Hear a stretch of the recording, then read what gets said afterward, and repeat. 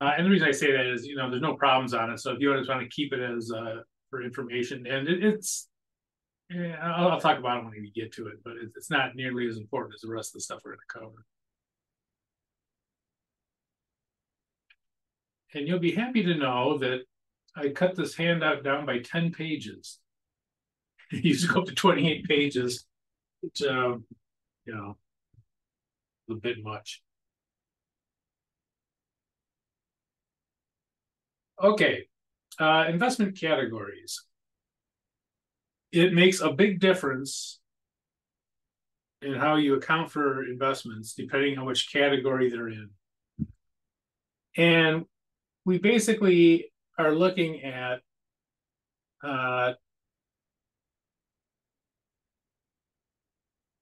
two different types of securities for the most part: debt securities and equity securities.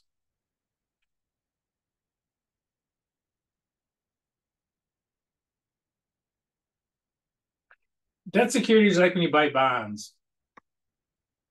So if you buy bonds, they'll pay a certain interest rate, or maybe you buy a U.S. government note or something like that. There's something that pays an interest rate, and at some point in time, they pay the rest of it back to you. Debt securities are usually fairly secure, not always, but usually, and they are, and because of that, they don't vary in value too much.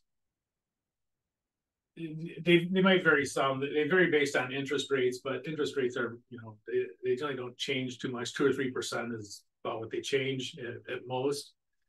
So investing in bonds is really a lower risk and a lower return. So what do you expect compared to investing in stocks? So equity securities are when someone invests in stocks. Stocks are ownership, and a stock price may go up a lot based on what the company's doing, or it may go down a lot based on what the company's doing. And how we account for those makes a big difference. Okay. Now, there are two different types of losses that we run into when it comes to investments. Realized ones, and that's done when the investment is sold.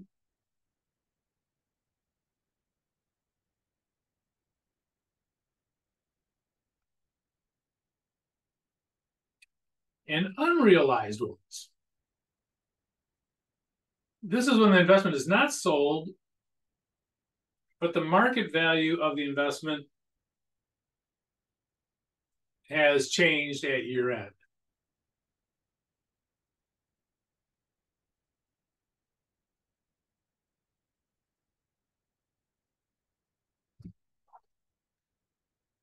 All right, so realized is when you sell it.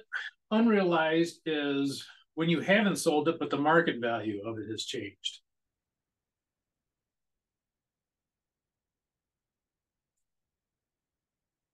So for this first one, you buy stock for $100 and you sell it for whatever, $110, and you'll have a gain of $10, right? You bought it for 100, sold for 110. This unrealized gains and losses means that you can have a loss even if you don't sell it, or a gain even if you don't sell it. So you'd have, let's say you buy stock for $500, and at the end of the year it's worth $520. You'll have a gain. It's going to be an unrealized gain because you actually didn't sell it. There was no cash involved. So the stock was not sold, but the value of it has changed. So realized means you sold it. Unrealized means you didn't sell it, but the value has changed. So there's no cash coming in for unrealized gains. Realized gains, there'll be cash coming in. Even if there's a loss, there'll be cash coming in usually. But the unrealized ones, there's no cash coming in. It hasn't really happened yet. You haven't actually sold the stock. Okay, question there? All right, different types of securities. Debt securities and equity securities. So we just talked about this. That ones are usually bonds.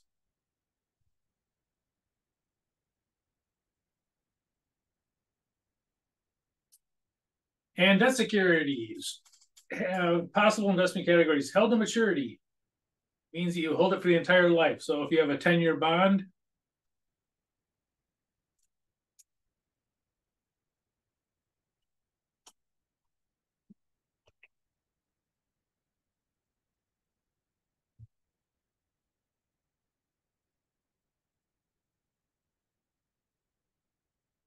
so example of that would be a 10-year bond held for 10 years. That would be a held to maturity.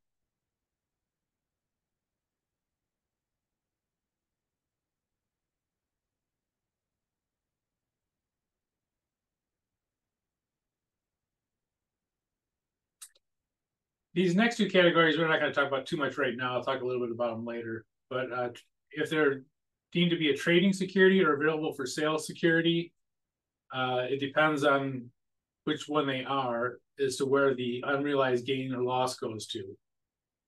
Trading securities go to income. Available for sale goes to comprehensive income. So this one's net income. This one's comprehensive income.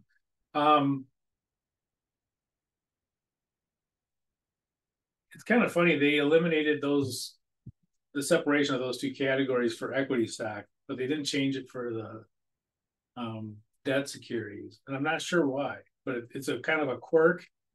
But anyway, that's what the last 3 pages of this handout are about. You know, there's a lot of work involved in it for very little because, like I say, it's not tested tremendously on the TBA exam. You might get a multiple choice question or something on it, but for the most part, it's not that. For the amount of work, it's not usually worth it. Okay, and so this is basically when you're lending money to somebody. You're lending money to the government, you know, treasury bond, or you're lending money to another company. You're buying bonds of IBM. Equity securities are ownership. How much of it do you own? And these are a little bit more complex, and these are what we're going to spend more time on. And we basically have 3 investment categories for the equity securities. Now, these are the true criteria for each of these. The second ones here kind of came into play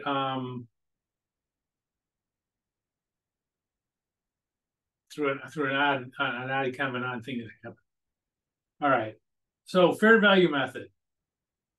If they are non-influential, they use the fair value method.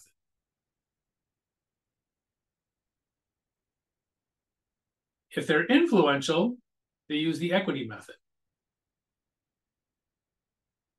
And if they control the company, then we have to do consolidations, where you consolidate, you take the 2 financial statements and smush them together. Okay, so the fair value method. If you're non-influential, you can't influence a company. So let's say I buy 100 shares of IBM stock, I'm not influential. IBM doesn't even know I have them probably. And you know, that amount of stock isn't going, while it still is ownership, and I still get to vote, I don't have enough votes that I'm probably influential. When you get up to the next one where you're influential, that's when you usually have a substantial amount in the company. You know, whatever percentage that is, depends on the kind of company it is. But, you know, as you get more influential, we account for something, and we account for it in a different way. And then consolidations happen when you own more than 50% of the company. You control the company. And in that case, we do what they call consolidations. We take the 2 companies and we smush them together. You guys will do that in advanced accounting. So in advanced accounting, we'll talk about how you take 2 companies and you don't really smush them together. There's a little more involved in that. But you know, so if there's a company that owns 5 companies, you know, controls 5 companies, all 5 of those companies will get combined into one financial statement. You'll have what they call a consolidated financial statement. And you'll see this if you look at a big company's financial statements. look at like Ford, they'll have a Ford set of financial statements, and then they'll have a consolidated set of financial statements. That, okay, here's the Ford company, but then here's Ford with all of the investments, all the consolidated companies that they own will all be put together as, you know, that this is what they really control. They control all these other companies and all these other assets. Okay, so it goes by non-influential to influential to controlling. So here's the weird thing. And this is one of those weird things that happens with US accounting rules versus the rest of the world. The rest of the world is very comfortable with those kind of vague terms, non-influential, influential. The United States, they put out some examples for people to know how to implement this. And the examples were that if it was under 20% that of ownership, that it was non-influential. And in the examples, they just gave examples. They didn't give, you know, any. And that if it was over 20%, they said it was influential. In the examples they gave, again, these are not necessarily the hard rules. These are, you know, just kind of, they were giving examples of how people should use these as far as determining what's influential and what's not. The U.S. Companies took that as, if you don't know whether it's influential or not, you go by the percentages. So if it's 0 to 20%, it's not influential. If it's 20 to 50%, it's influential. But that's only if you don't know, if they don't come out and say whether it's influential or not. Okay, so we're going to kind of see how these rules kind of play out. But so if you first see if there's indications of whether it is non-influential or influential. If they don't tell you that, then you go to rules number 2. And here's the rules number 2. So let's say they don't tell you whether it's influential or not. Hopefully they give you the ownership, because that's the only other way you're going to determine it. And if it has these amounts of ownership, then you use that. So the first rules are here. If you don't know those rules, then over here is the kind of the second best.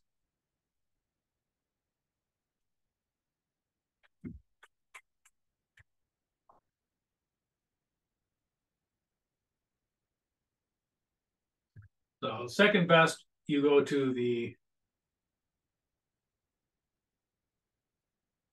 percentage of ownership.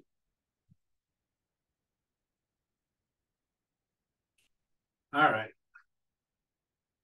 So we're going to go through here and kind of classify these.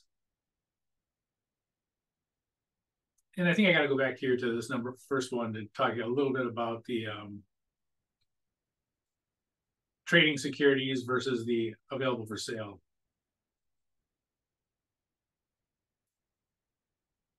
I'm going to copy this down.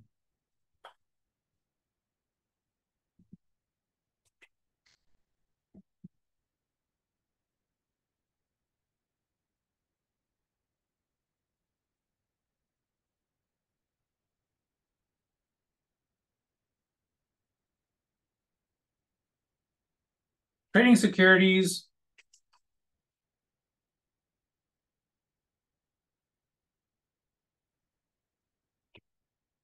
may be sold at any time. So they're more immediate. And these are current assets.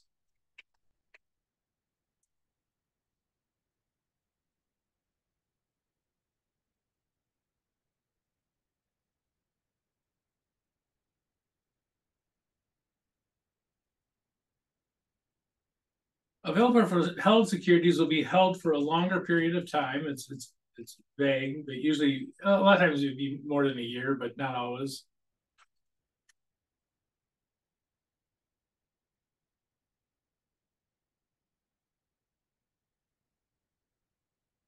And those could be current or long-term assets, but they're held for a longer period of time. So trading securities are securities that could be sold at any time, at any moment. They could be sold. Whereas available for sale are held for a longer period of time, oftentimes over a year, but not always. And these could be current assets or long-term assets. All right.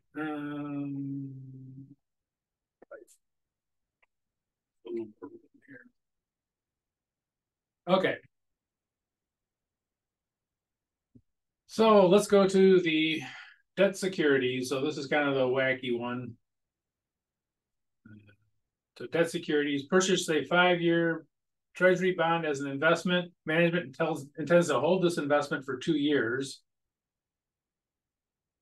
So which type of security is this?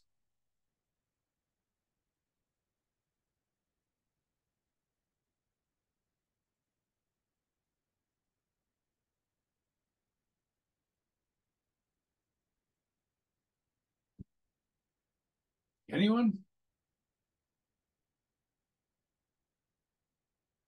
Would it be available for sale? Yep. Very good. Yeah, this is an available for sale one.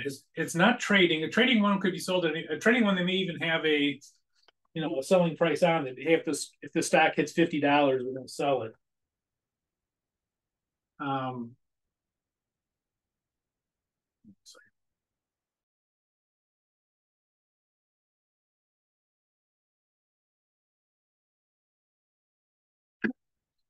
so yeah, this is going to be available for sale.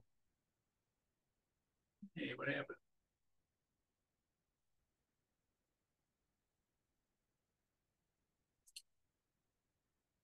And again, 2 years. It's not going to be a trading security. Trading securities are very short term. And they may even have a sales order in for them already. Yeah, so this will be an available for sale. Okay, purchase 5-year treasury bond as an investment. Management intends to hold this investment for the entire 5-year life.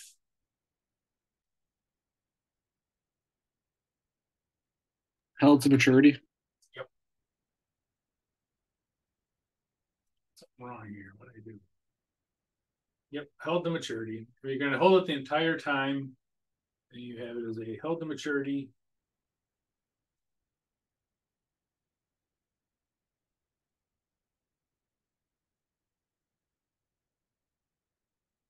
Yeah.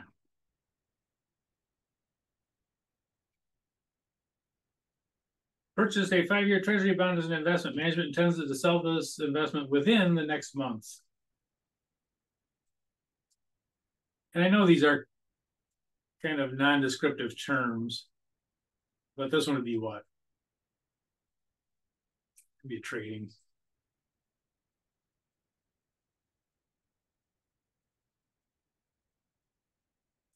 So if they can be sold at any time, it's a trading security.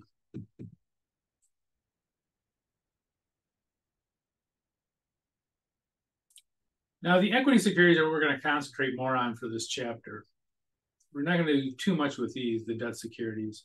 The equity securities we're going to do more of, and the reason why we're going to do more of these debt securities, they're by far and away the more, well, for one thing, more interesting of them, but also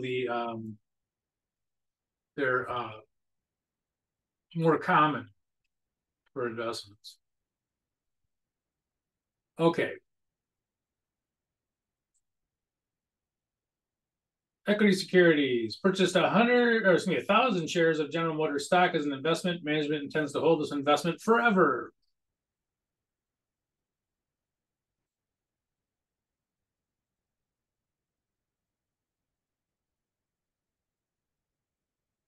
The question is, well, first of all, General Motors, I'm sure, has millions of shares of stock.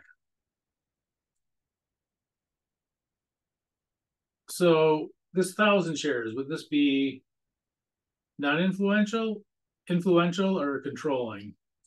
Probably non-influential. Yeah, non-influential. So, and let me go ahead and write that.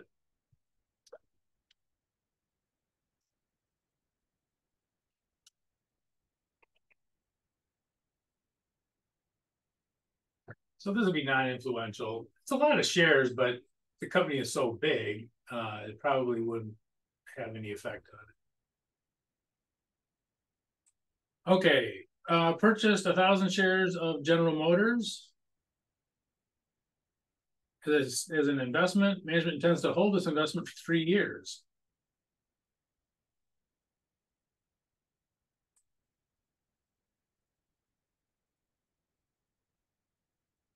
Which method?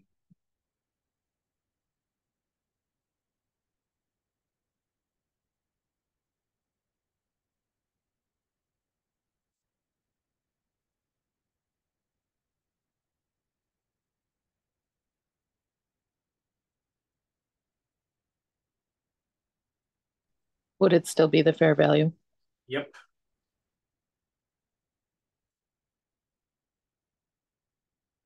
Yeah, it's still gonna be non-influential.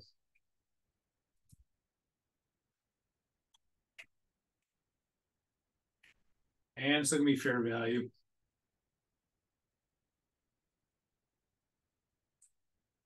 And the last one, like who's buried in Grant's tomb.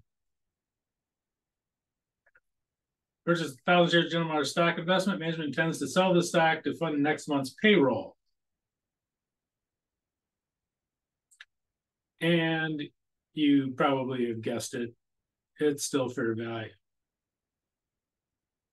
So notice the amount of time that you hold it does not have any impact on equity securities, where it does on debt securities. On debt securities, how long you plan on holding it makes a difference. Equity securities, not so.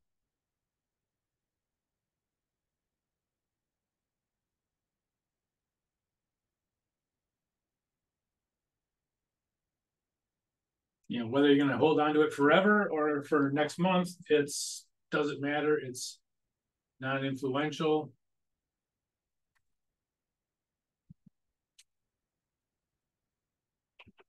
Yeah. So non-influential, it's non-influential. It'll be fair value method. I know what you're thinking. Hey, let's do more debt security or equity securities. Okay.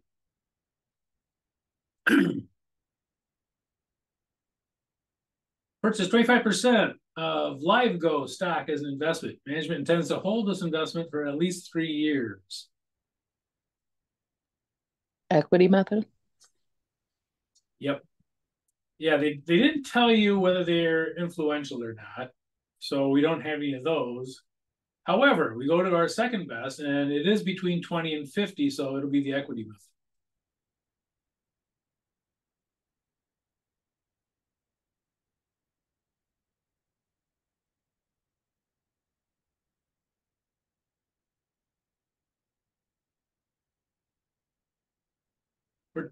Purchase 25% of 5Go stock.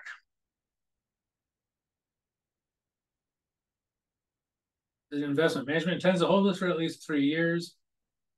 Okay, here's the twist. 75% of the stock is held by the founder of LiveGo.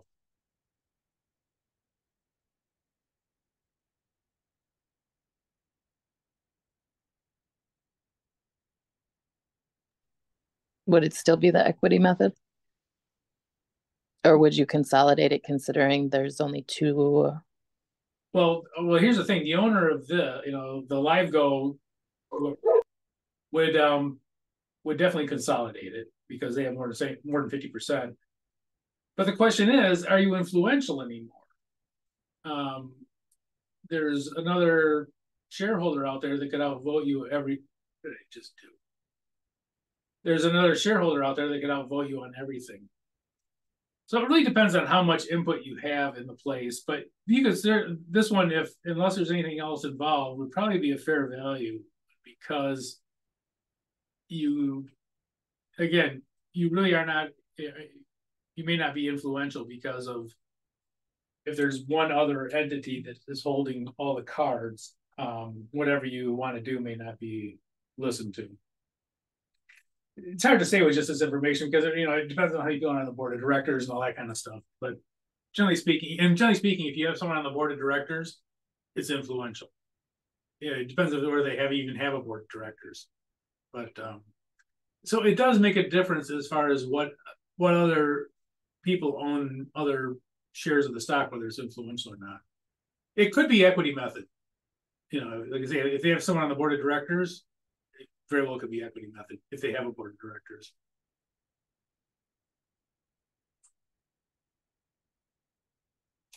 Nine, purchase 60% of the outstanding stock.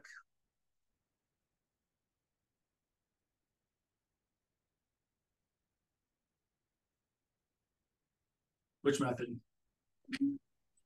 Consolidation. Yep. If you have more than 50%, you consolidate the financial statements. By the way, just as a side note, you actually use the equity method when you do consolidation. So these two kind of are similar. They use a similar method when they do it. The equity method, though, if it's less than 50%, you don't combine the financial statements.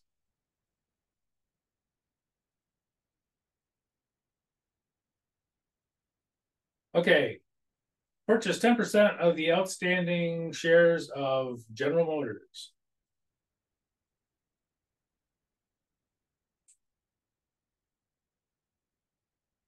Management intends to hold the investment for 2 years. That doesn't matter. Management has 2 officials on the board of directors, General Motors. So this would be the equity method since there you have. Yep, very good. Yeah, you're influential. And that's one thing about, a large company, 10% would easily be influential. There have been cases where investors with 10% of the shares have ousted CEOs and stuff. So 10% is quite a bit for publicly traded companies. Smaller companies, that it may not be that big, but in large companies, in larger companies, it may be worth 40 or 50 billion. So an investment of 10% might be $4 or $5 billion. Okay. Purchase 30% of the outstanding shares of Ford.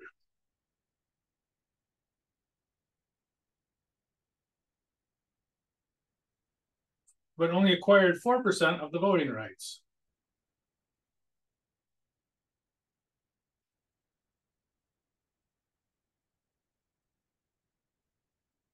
Management intends to hold this for 7 years. So they bought 30% of the shares, but they only have 4% of the voting rights.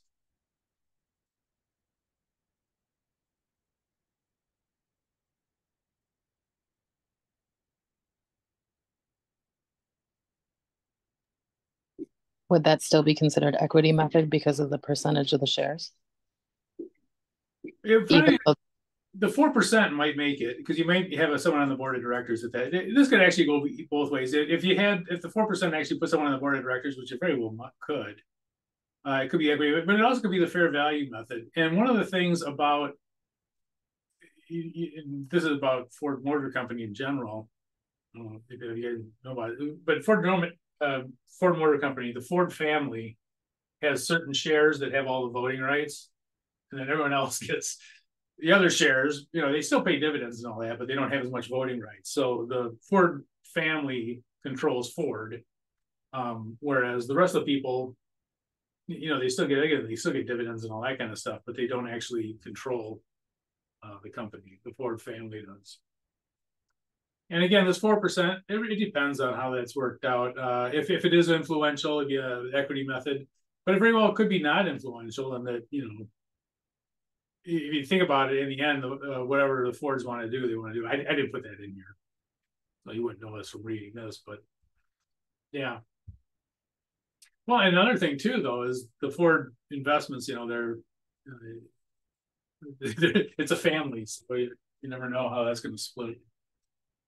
Okay.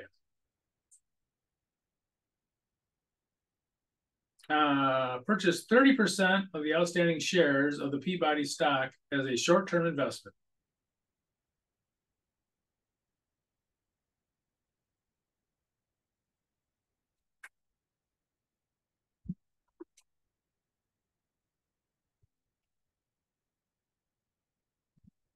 Management intends to sell the investment when the stock price reaches $80 per share.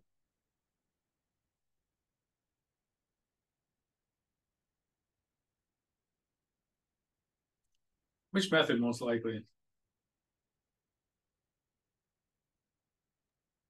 Would that still be the equity method because it's hard to say when it would reach that $80 per share? Yep. Yeah, that'd be the equity method. And even if it is short term, a lot of times if they do make specific plans to sell it, if there's a specific time, you can switch it from the equity method to the fair value method, and they do that. It does happen that they will reclassify it because it'd be misleading on the financial statements. But yeah, until there's a specific time that it's going to be sold by, and that you use the equity method. And this, you say, who knows when it's going to reach 80? It may never reach 80.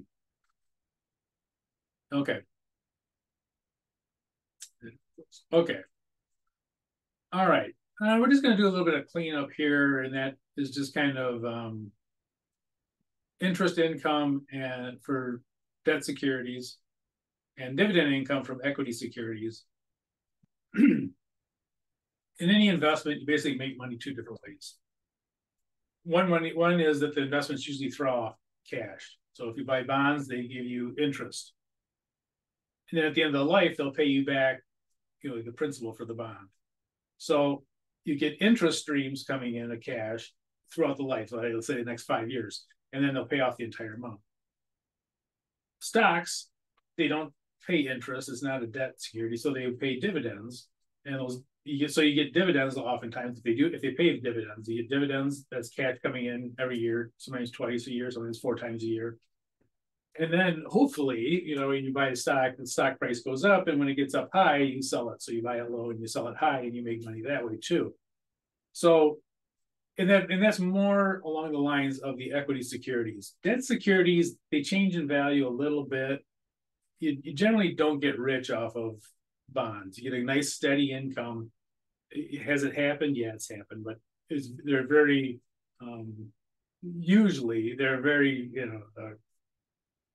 the market price does not usually change. It doesn't double in price overnight. That sort of. Whereas stocks, a lot of times they'll go up or down quite a lot, and so a lot of times the dividends may not even be that important, but the value of the stock going up and down is more where you get money out of them. Okay, so how do you calculate those things? So that's what we're going to cover here.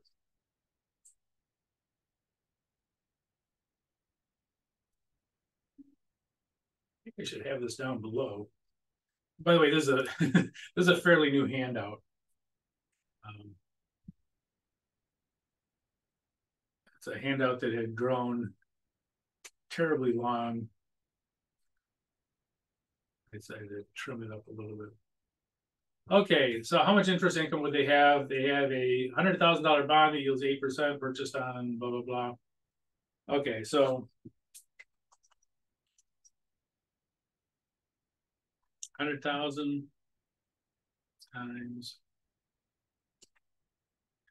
the interest is 8. And how much interest income would be accrued? Okay, and oh wait, this is important. I almost went right over that. They purchased it on October 1st, and we're at December 31st. So how many months went by?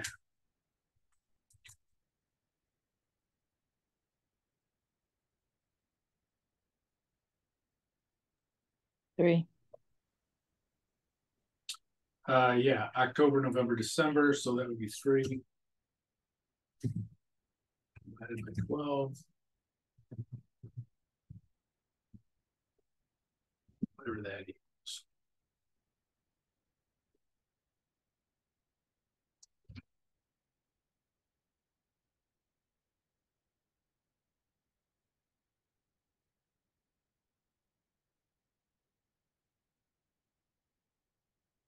$2,000. So they would make $2,000 on the their investment. That'd be the interest income, I should say.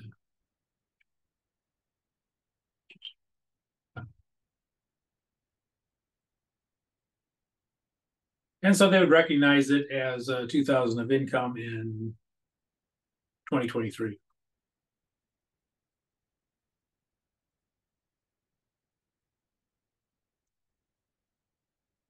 Okay, let's go to dividend income from equity securities.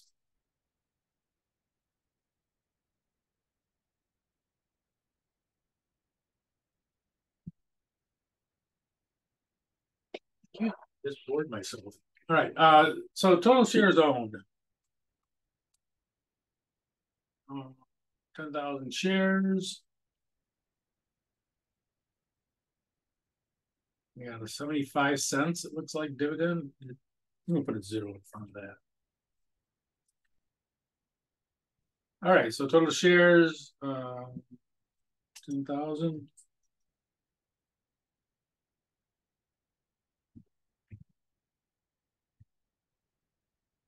Dividends per share is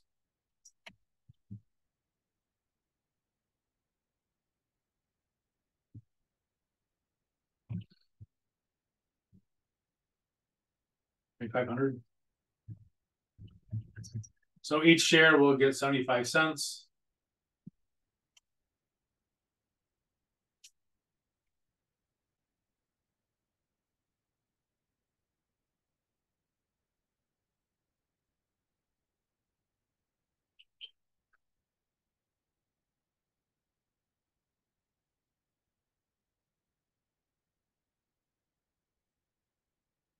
Hey, look at this.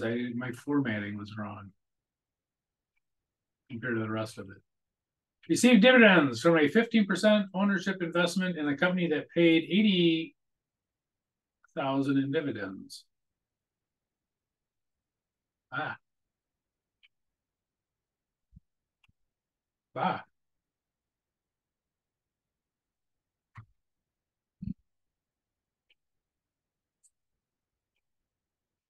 All right, so basically we get 15% of the dividends. So dividends are 80,000.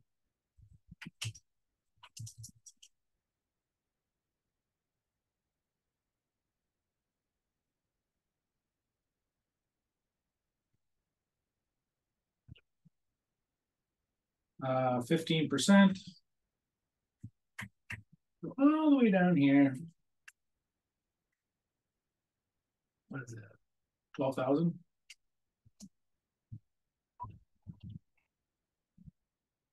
Guess we don't need to go that far down.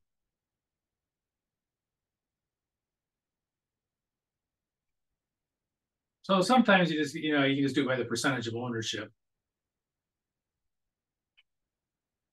Yeah, when 15% of it, you get 15% of the dividends.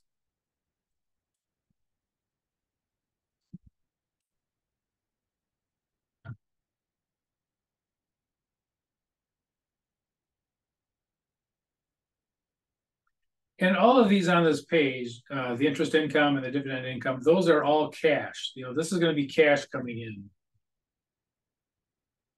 This is going to be cash coming in. So this is actually cash showing up in the mail usually, or direct deposit or something, possibly right into your account. So these are going to be cash coming in.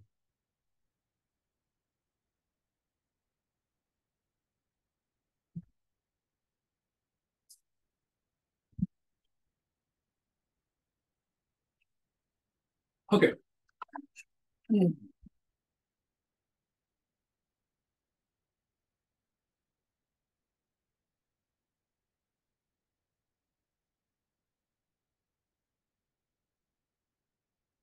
Okay, realized gain on realized versus unrealized gain.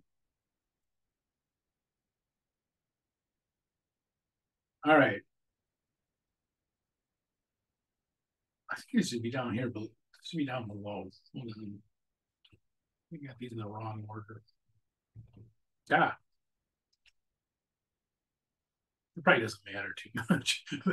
All right, sold investments that cost $40,000 for $43,000 cash on April 1st. No, April 3rd. What is the amount of realized gain or loss on the sale?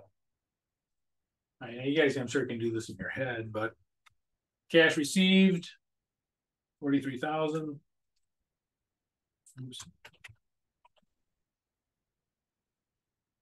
Minus the cost of the investment, we paid 40,000 for it.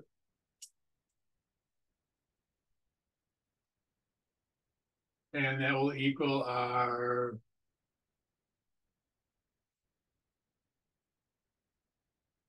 $3,000 gain.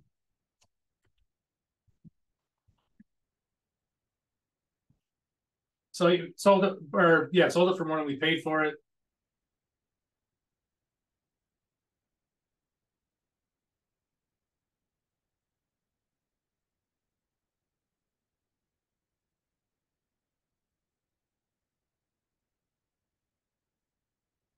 Okay, what would the journal entry look like? What would the accounts be?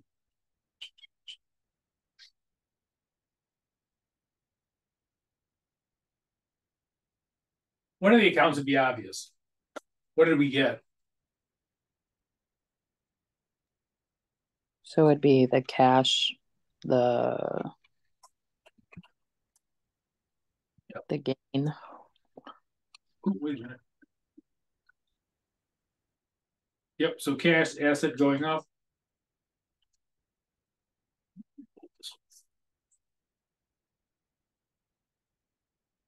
So we got 43,000. We would have a gain on the sale.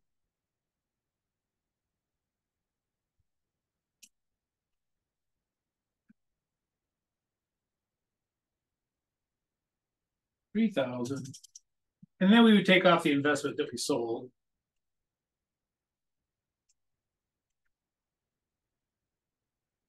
That's an asset going down. So we had a $40,000 asset on the books. We sold it. We're glad we sold it. We made money selling it, but we sold it. So the investment of 40,000 goes down. The cash goes up by 43,000, and we made a gain on the sale of 3,000.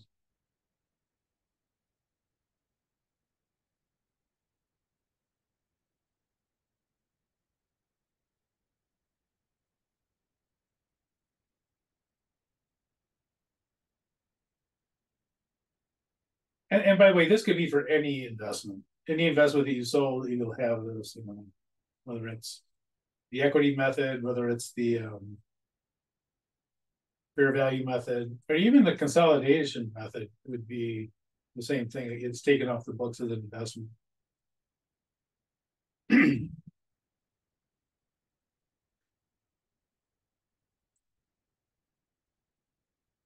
Okay, here's the one that's a little bit more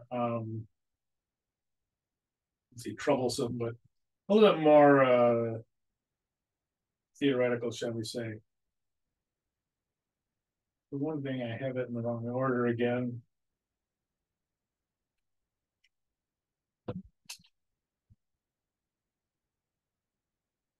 Okay, and that is unrealized gains, losses. No actual sale has occurred.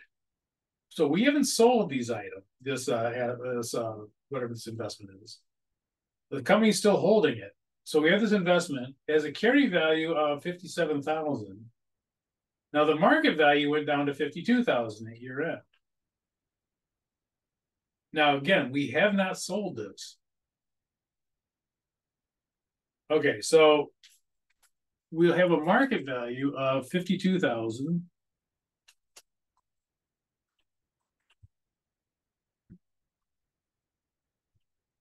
Minus the carry value of 57,000.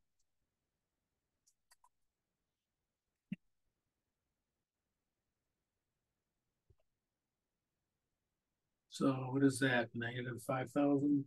So is that a gain or a loss? Be considered a loss. Yeah.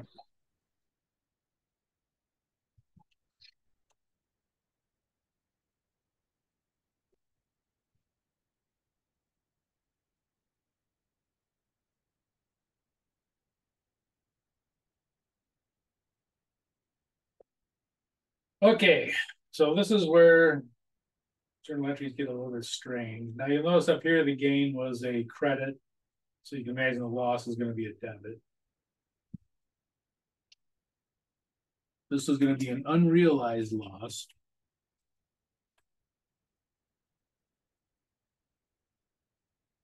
Of 5,000.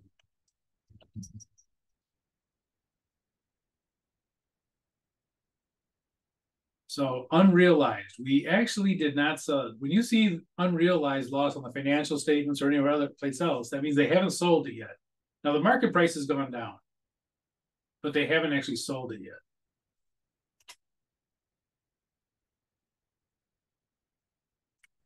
And we need another account.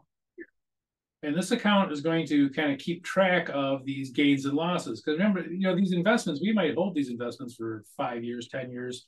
And, it going down 1 year may not have anything to do with it. You may not worry about that at all because you're going to hold on to it for 10 years or whatever. So the account that we're going to use is called the fair value adjustment account. Oops.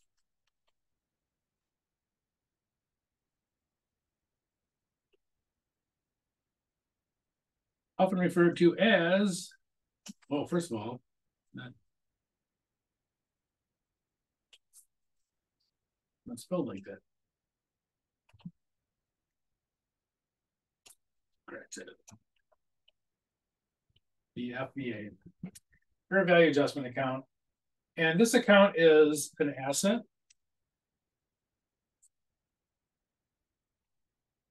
And in this case, it's going down. It's reducing the assets by, it's kind of, it can be a contra account. In this case, it ends up being a contra account, but it can also be a regular asset account. This can go up. If this was a gain, that would, fair value investment account would adjust it up.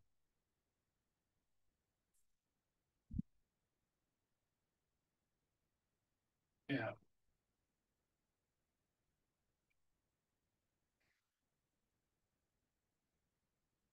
So in this case, it's reducing our assets. It's assets going down by 5,000, and we're going to have an unrealized loss. And again, up here, I should probably put that in as realized gain up here to make it kind of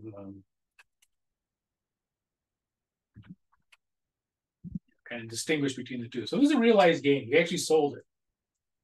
Down here, we did not sell it. So this is not sold.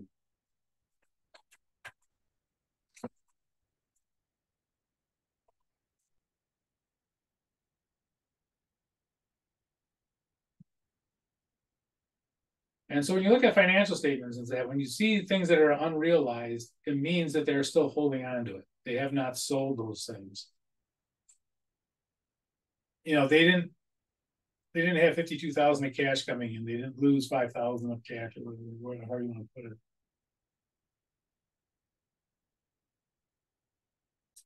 Okay. I am going to stop here because these are going to be a little more involved. Let's stop here and take a break. Here we go.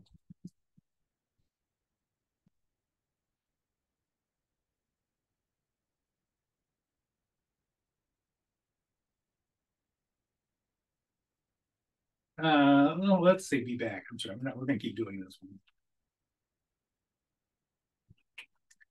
Be back at, say, 7:02. How about?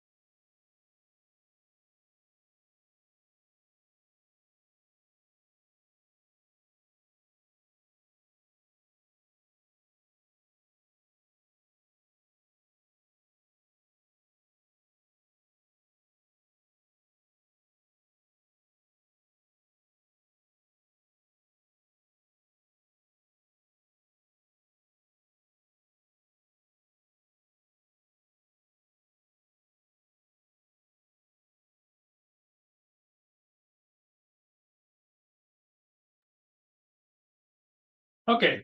A minute late. So this is kind of going through a little more involved. So here's fair value securities, non-influential.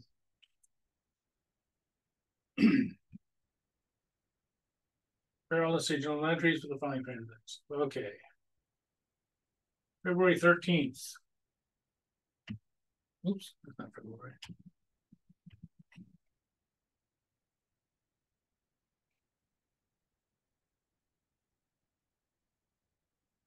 $10,000 shares of VRT, excuse me, were purchased for $7 per share. Okay, so this is going to be an investment.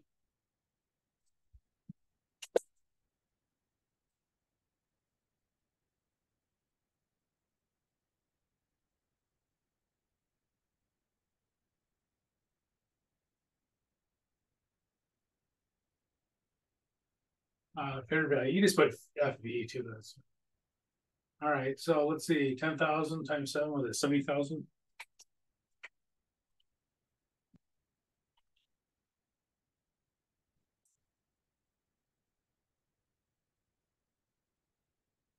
I'm going to condense this a little bit. Actually, I'm just going to put FV, and then I'm going to put this is a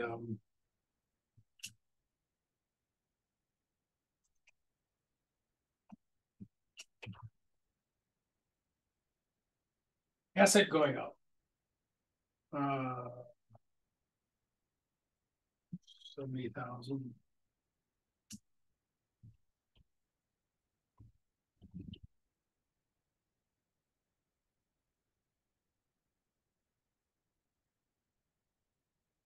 Okay, what's going on the other side? What did we probably use to purchase that investment?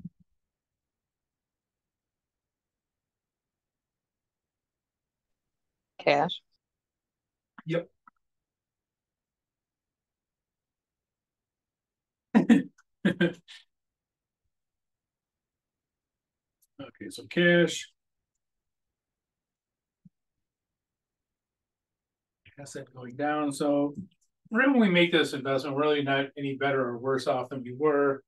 We've simply switched one asset for another. Now we did it because we can probably hopefully make more money on the investment than we can having the cash sit there.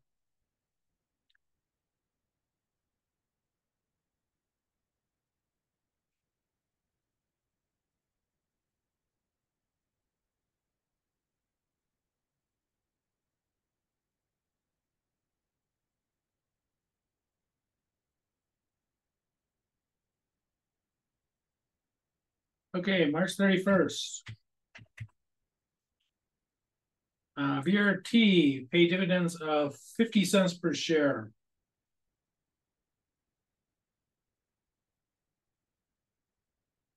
So what accounts are we probably going to use for that?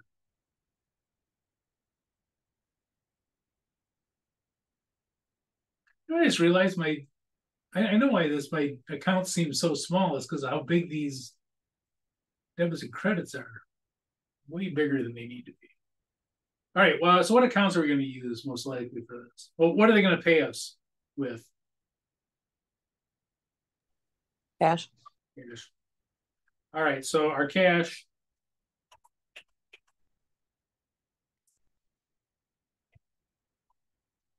Asset going up. And they're going to pay us 50 cents per share. We have 10,000 shares.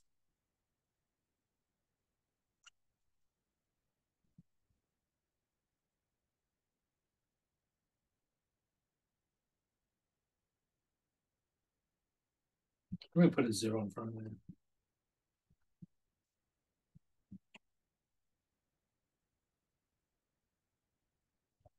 Here too. We got a few corrections to make on this thing. All right, so what is that? 5,000? I think it's 5,000.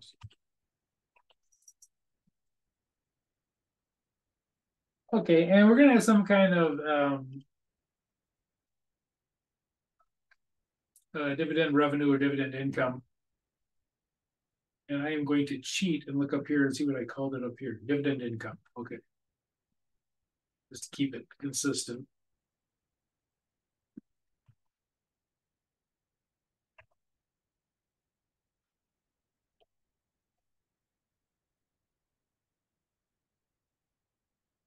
Dividend income is going up by 5,000.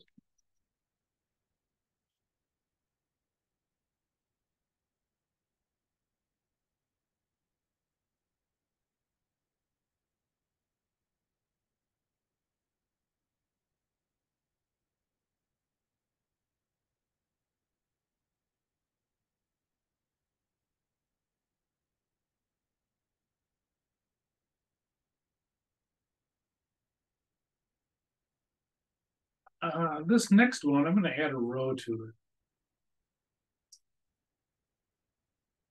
Actually, I should add 2 rows to it. The heck was I thinking? I'm not sure. June 1st, 2,000 shares of VRT stock were sold for $6 per share. Okay, so we sold 2,000 shares of it.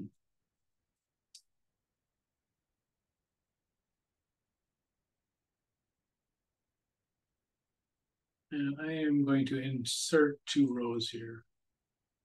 I apologize for that being on yours.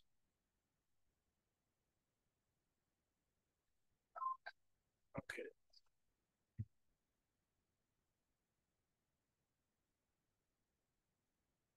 So one of the accounts we sold these, so we sold 2,000 of them for $6. So we're gonna have cash. Oops.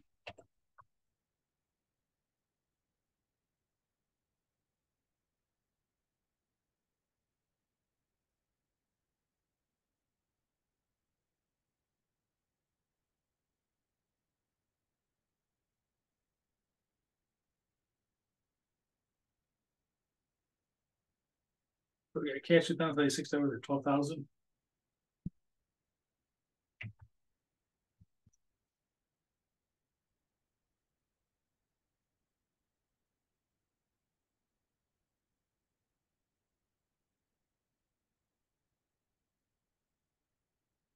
Okay, well, what did we pay for these? So wouldn't we put a loss on there and then put the investment account on there also?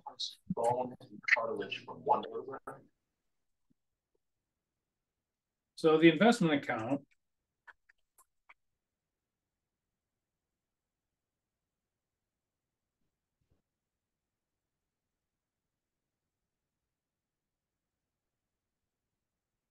Okay, we paid $7 a share for these, so we're going to take them off at $7 a share.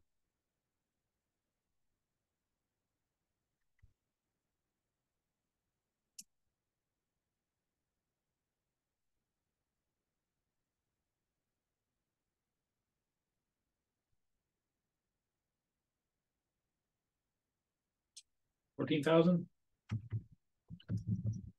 And yes, we'll have a loss on this. We paid $14,000 for these shares. We sold them for 12.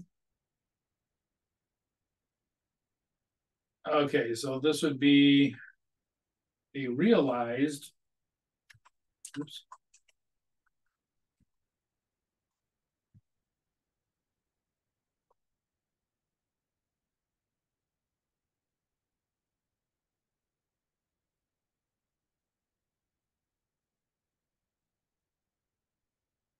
$2,000.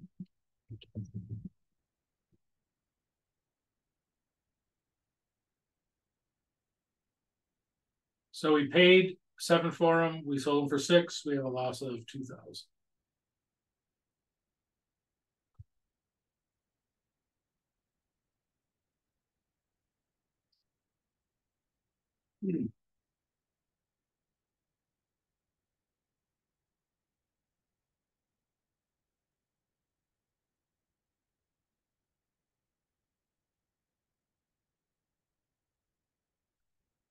July 20th, we sold the remaining shares of VRT stock.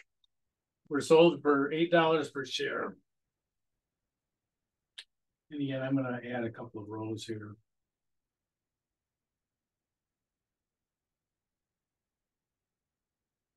So what would the journal entry for that one be? Oops. So it would be cash, a gain and then the investment. Yep.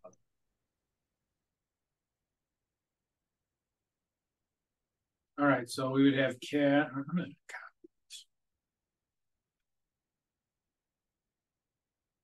Gotta be all of this. See, I'm teaching you guys how to be lazy. Okay, so how many shares we have left? 8,000. Yep. So we have 8,000 shares left. We're selling them for $8 each.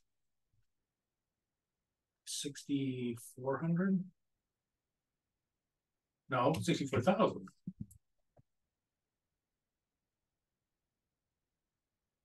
This thing.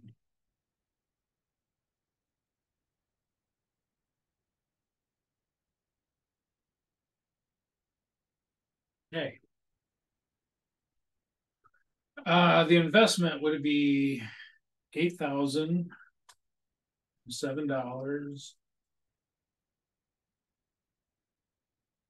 56,000. Yeah, I guess I don't need two commas there. So that so 56,000, and so yeah, this would be a gain.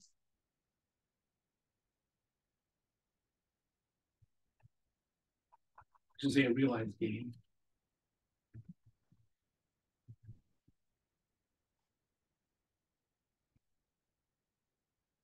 of 8,000.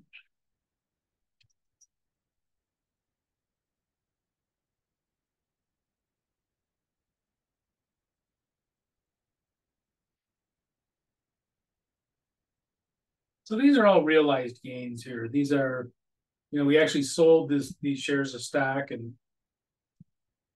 the cash went out when we bought it. The cash came back in when we sold it. The transactions are done.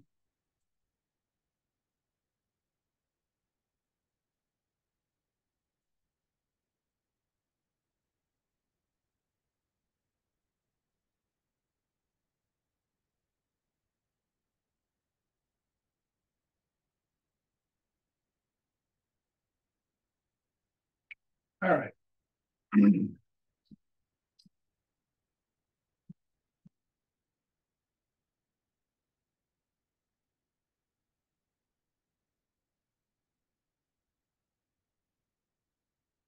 This one's the same thing. Yeah, we'll do it. Oh, wait, this one's a little bit different. There's a little twist to this.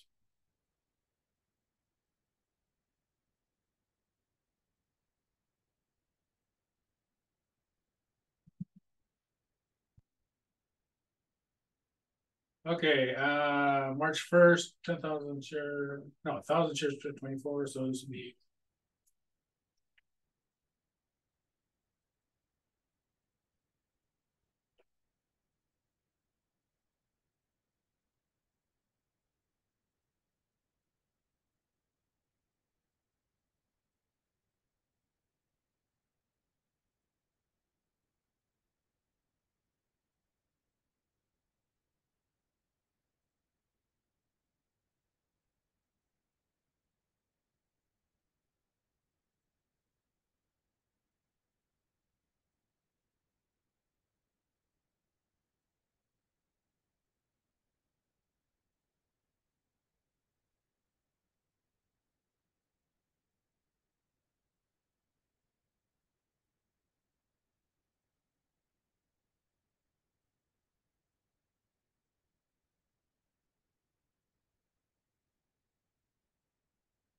all right. So we bought the investment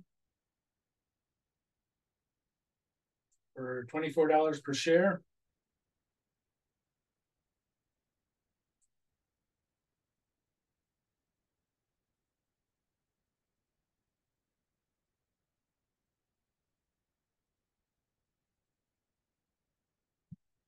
May 21st.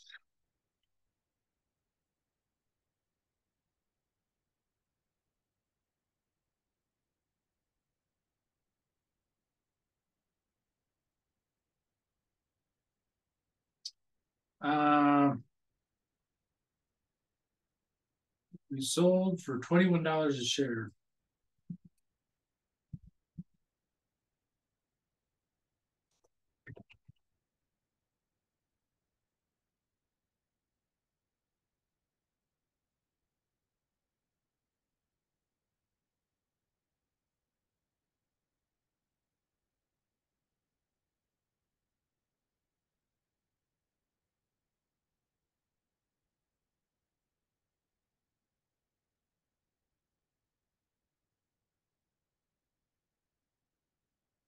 All right, so what would the cash be?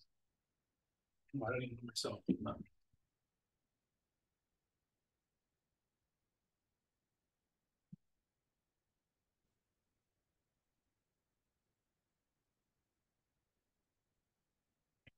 So how much cash would they get?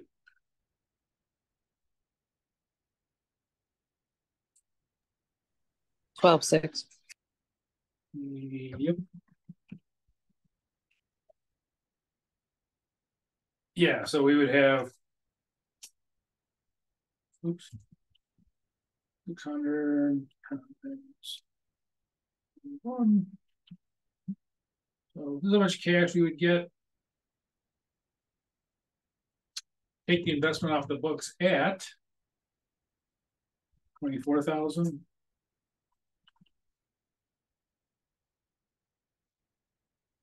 No, $24 each, not 24,000. 14,400. 14. Thank you. All right. We have a loss of 1,800. Oops.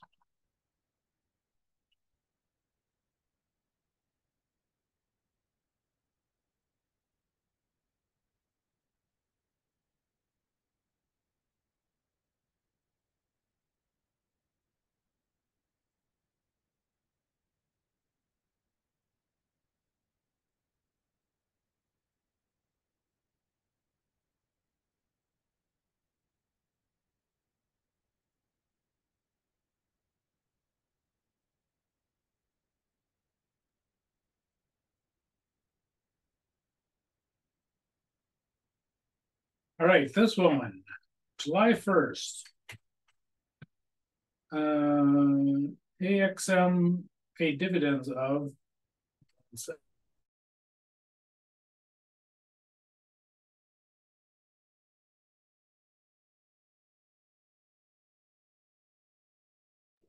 I thought I was going to sneeze. All right, they paid dividends of $1.25 per share. Now be careful on this one.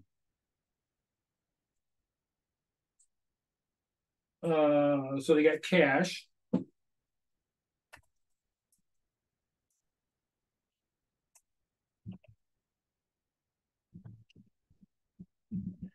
How much cash did they actually get?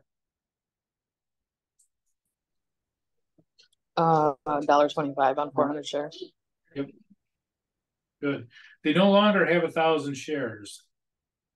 They only have 400. They sold 600 of the shares. So this will be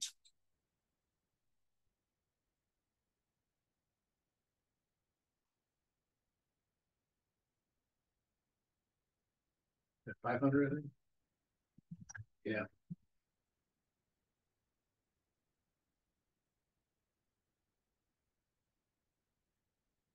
Yep. That's right. Okay, and so this would be. Oops, let's try that again.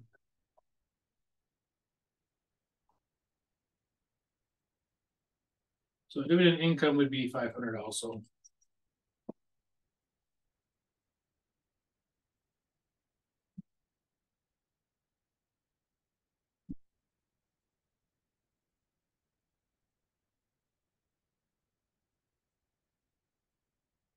Okay, so when you're doing these problems, make sure whenever they sell something, you adjust the amount of shares. You guys probably did it.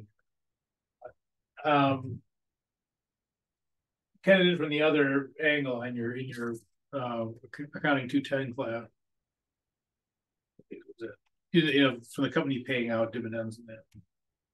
Date 12/3. The remaining AXM shares are sold for $28 each. Okay, I'm going to insert a couple rows.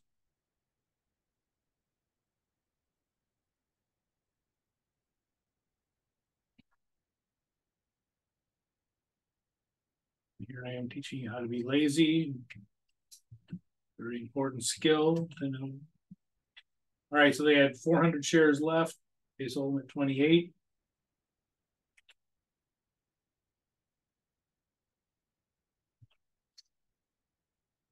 It's going to be a gain, I think.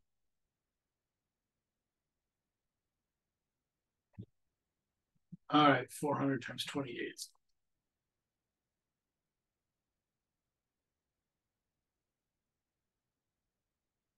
$11,200.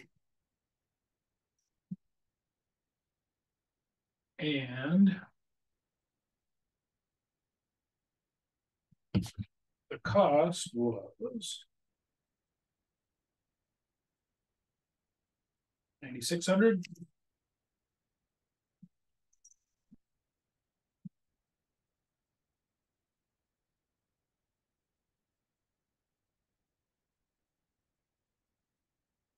$1,600. I think.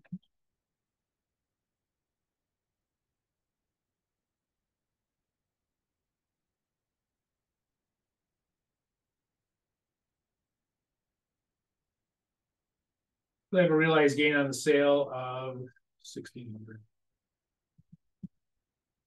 Oh, I'd like to call it a RELS eye.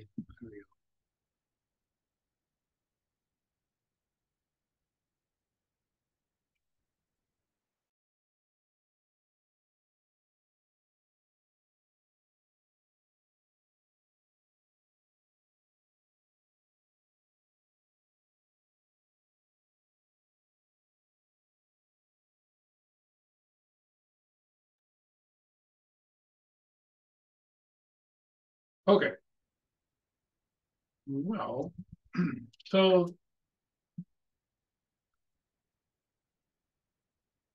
these are all realized sales. These are kind of what we normally would think of when you talk about whether you're making money here on, owning shares of stock and all that. Coming down here, we're going to start looking at the unrealized gains and losses. Now they start out the same purchasing, so these would be same as we did before. So September 18th, or that 9.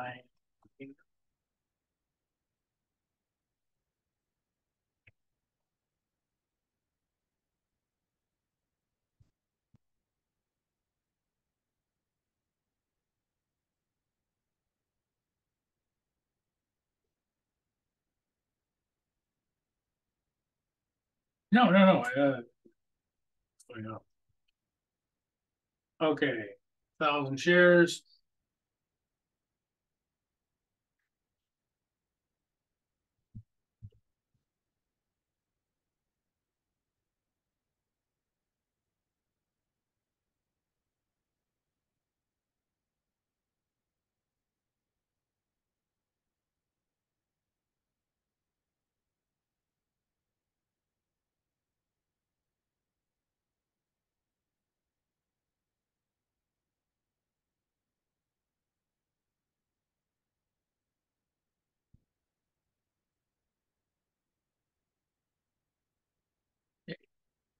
Capitalized.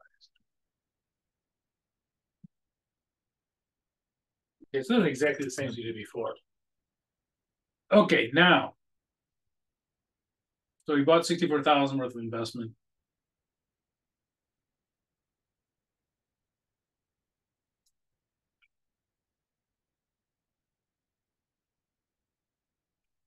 The market price per share of ZZT stock is $61 per share. Now, notice we did not sell these. There's no cash involved in this.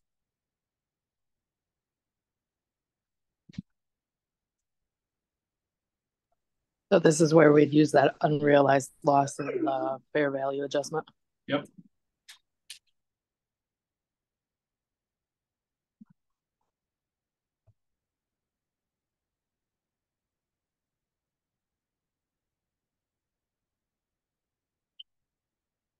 So this investment was not sold.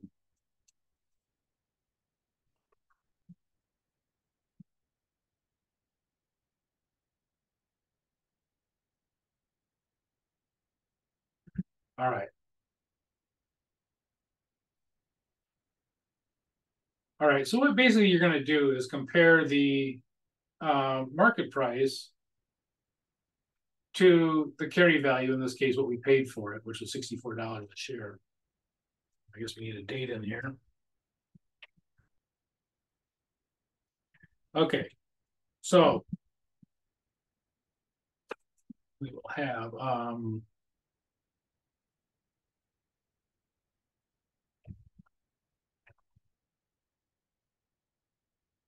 market value was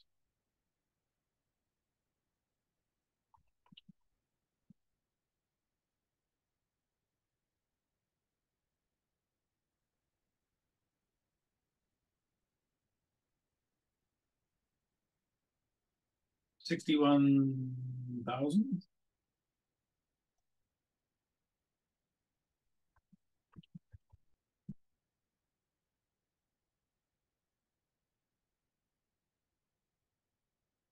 The carry value or book value, either one. I think I use carry value. 64,000.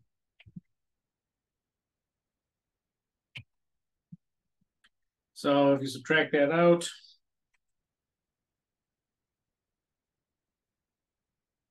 pull these, see them.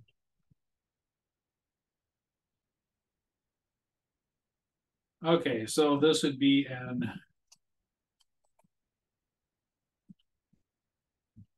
unrealized loss of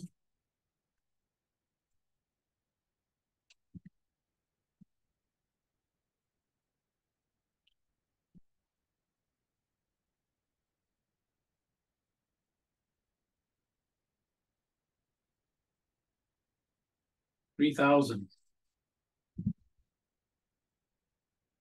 Now again, we did not sell these. We're not going to take this investment off the books. We still have the investment. So what we're going to do is recognize this unrealized loss and make a fair value adjustment.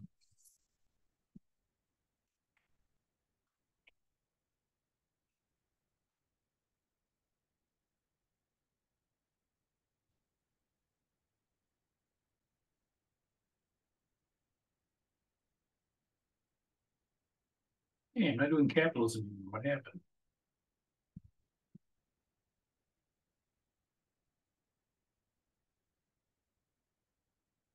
There we go. Really looks bad when it's that big. All right, unrealized loss and fair value adjustment.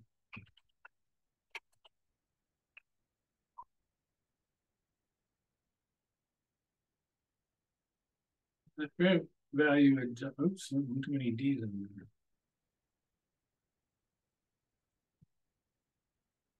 Yeah, the fair value adjustment, yeah, and it's similar to a contra account, but it can actually add to the account too. But it yeah, somebody's called an FVA account. Oops. Here you go. And this is an asset. And in this case, the asset's going down. So yeah, this would be a contra account to the investment account. And actually on the next page, I think I show how to do that. I believe.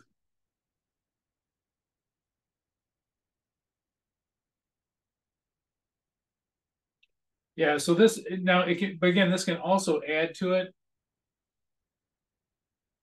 So it's sort of like a if it reduces it, it would be contra to the investment account. If it adds to it, it would be a complement account. But you can go either way, plus or minus. Whereas some things can only be minuses. For instance, bad debt expense. You know, if you have accounts receivable, you don't think you're going to collect, or uncollectible account expense, those are always going to be negative. They're always going to go against the accounts receivable. Whereas this one, if there's a loss, it can go against the accounts receivable. Gotcha. If there's a loss, it can go against the investment account. But if there's a gain, it'll actually add to it. So this one can actually go either way.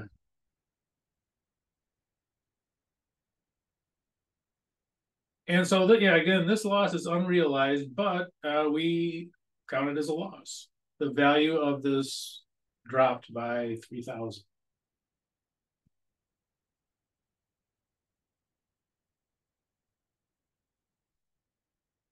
Okay, same thing for this.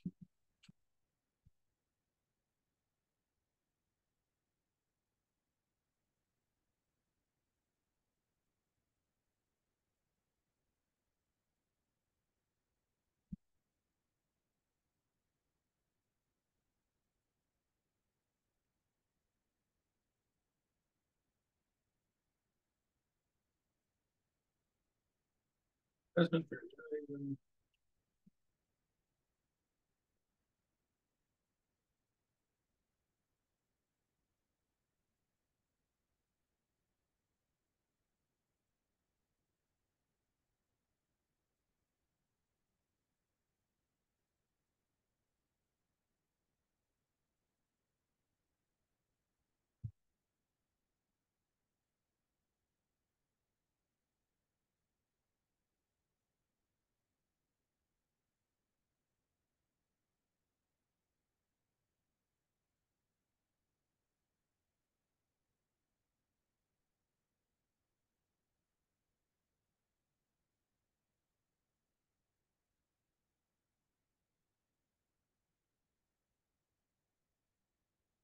Okay, so this is an investment account going.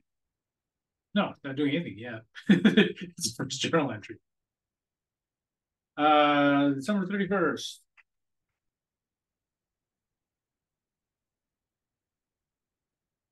Oh, wait a minute. I don't need to make extra columns for this. What am I doing?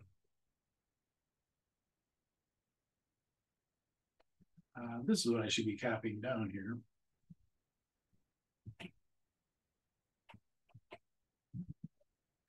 Okay, so we had 1,000 times 5 is the carry value we had.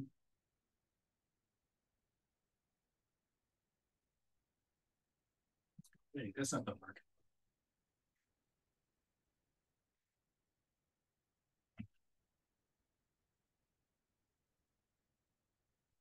I'm sorry. The market price was $5.30. The carry value was $4.75.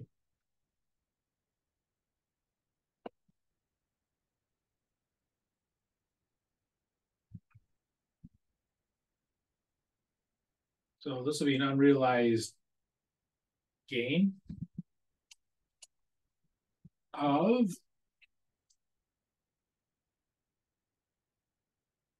$5.50. Ooh, not that much. All right. So this one is going to have a fair value adjustment account that actually adds to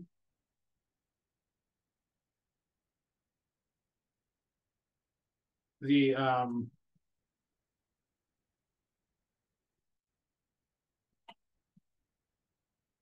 investment.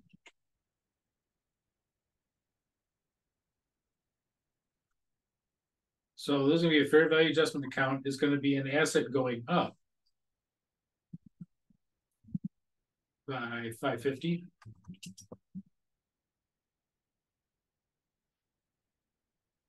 And we are going to have an unrealized gain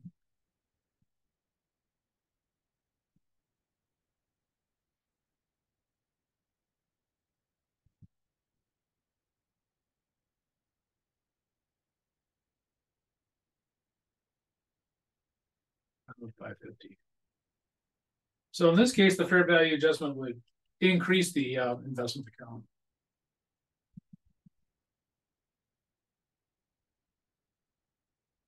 These two will be added together.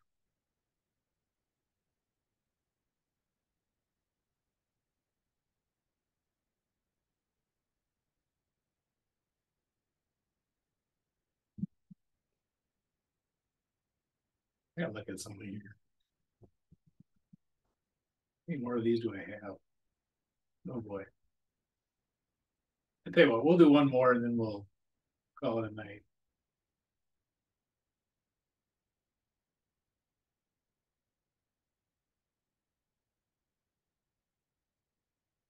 Okay.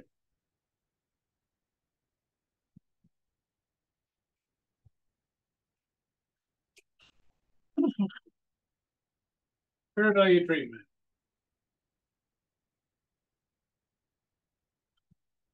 $500 shares of HHX were purchased for $30 a share. Date in there, January 28th.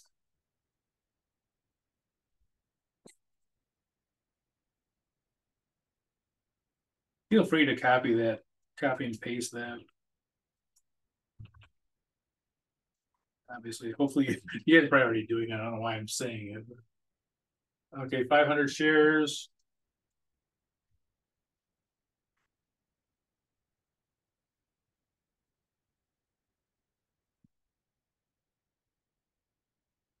$15,000. It's 15,000.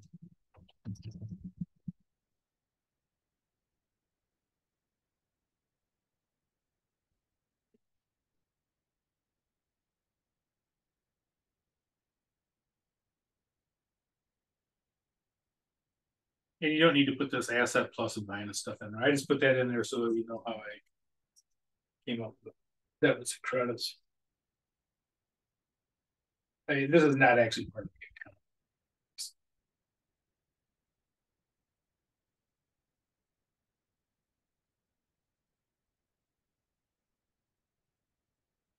account. Okay. March 4th. Got a dividend.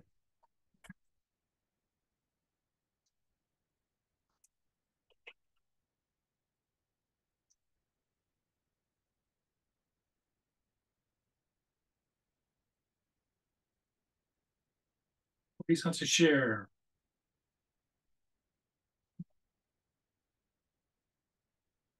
So we had 500 shares times 40 cents.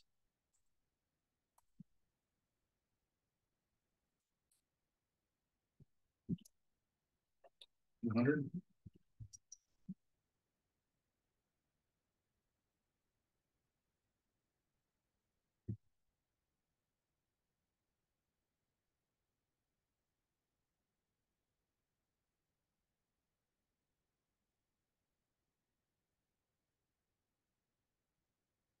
Dividend income for 200.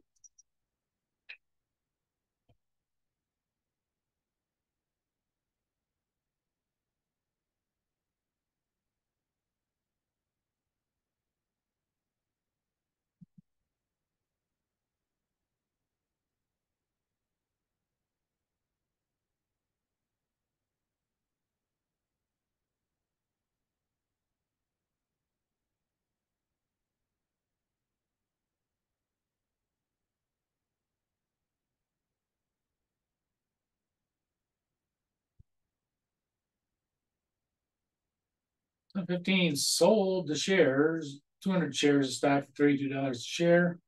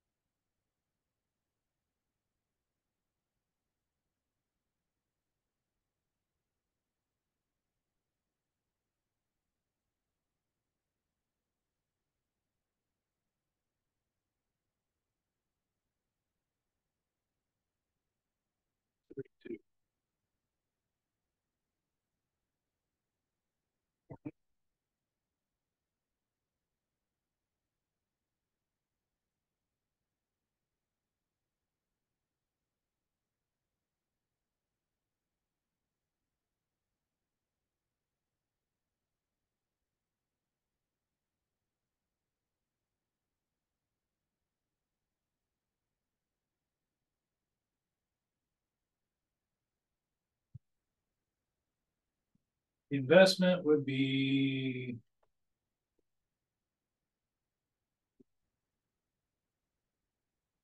$200, and we paid $30 for them. Oops.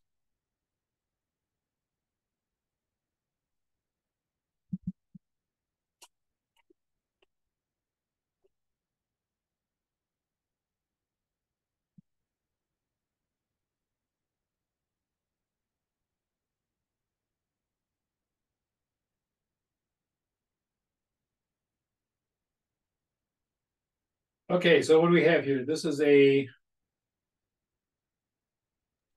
Gain, good, realized or unrealized? realized, Okay.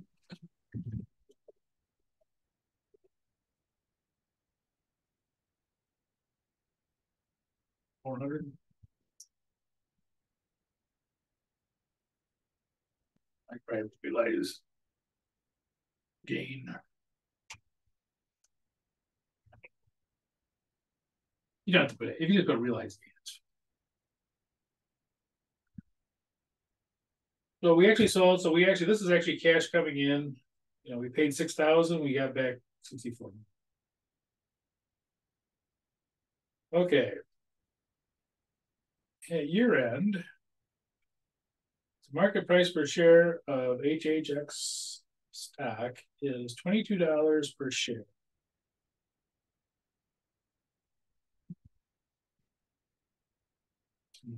Sheet.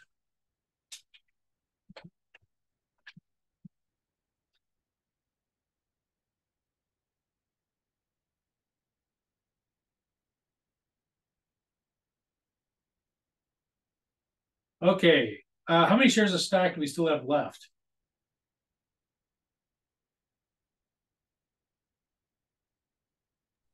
$300. Yeah. We had 500, we sold 200, so we're down to 300 shares.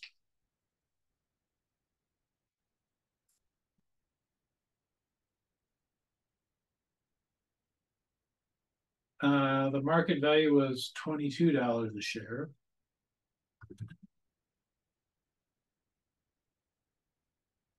We paid $30 a share. We sold some of them. Okay, so 300 times 22 is what, 6,600?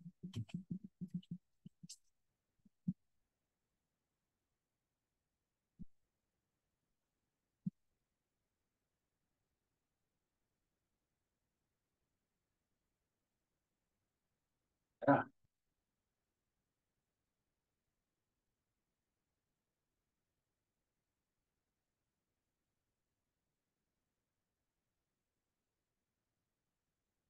That $2,400? Let me check that.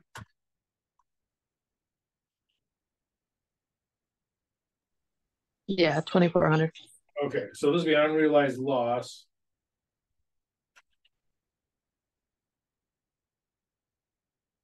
All right, so this will look like this. The fair value, scratch it. The unrealized loss will be 2,400.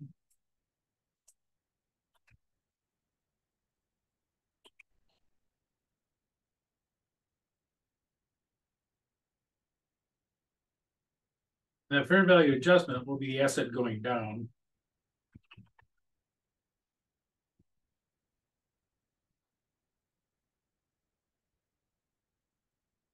And again, feel free to abbreviate that as just FVA. You see it all the time.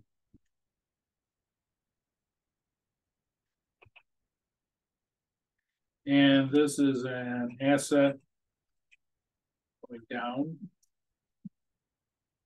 2,400. It's reducing our assets by 2,400. And now again, we haven't sold those 200 shares or 300 shares. We still have them.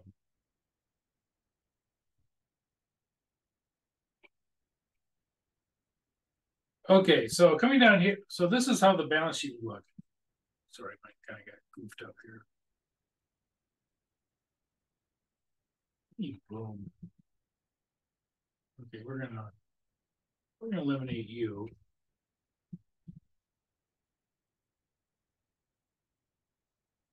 Okay, so this is what it looked like on. It would be either be in the current assets section if we were going to sell these, you know, shortly. If we're going to hold on to them for a longer period of time, and again, this is all has to do with management intent. What is their intent? Which I know sounds kind of funny, but we do. That's how we classify them.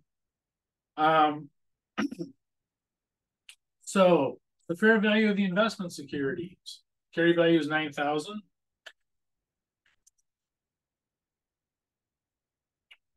silver.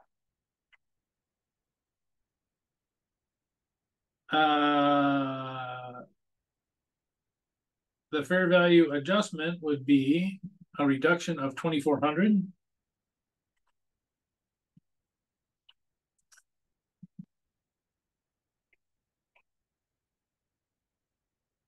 And so we would have the net would be the 6,600, which is what you'd expect because that's the market value. So this is the way this would be shown on the balance sheet.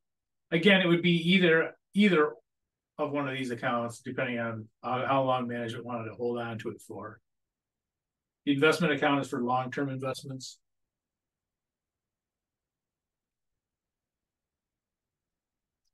And so this is the amount that you would show on there. And, you know, realizing that unlike a lot of other accounts, a lot of other assets, if they're actively traded, you can, you know, get a pretty accurate number as far as what the value of these investments are at the end of the year. You just have to look at go to the Wall Street Journal, whatever, see what the final price was, final paid for an investment. Use that as your fair value. And this is the way, so this is how it would be shown on the balance sheet.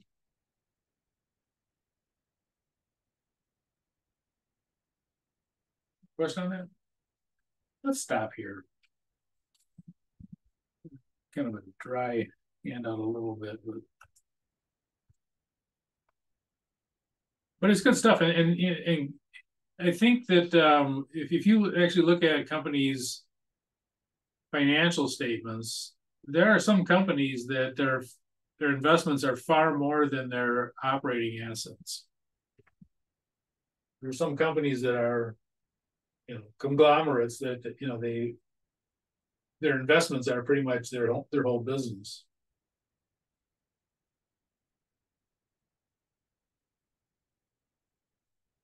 Okay.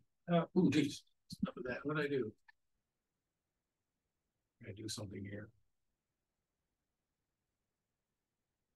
All right. Well, I'm not sure what I did here. I guess we'll say have a good night to everybody. All right. I don't think the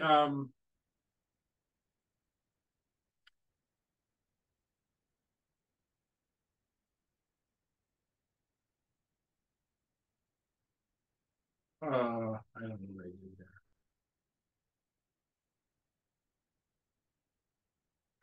there. Big head on the screen. All right. I think we have the I